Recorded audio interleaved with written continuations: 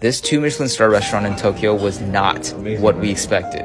We begin the dinner with a dish called Bread of the Forest 2010, where they literally bake the bread right in front of you guys on the table. And as it's cooking, they serve other dishes like this crab from Hokkaido, this lightly fried fish with uni, and the bread, guys.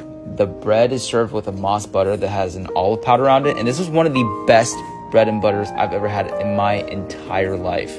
The head chef himself, Narisawa, came out to just casually shave white truffles on one of his dishes.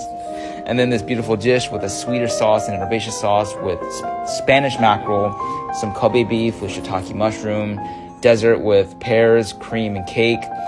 And we end the whole course with another dessert, which is chestnut and sake ice cream. They specialize in what they call innovative Satsuyama cuisine, and this was just the craziest Michelin experience ever.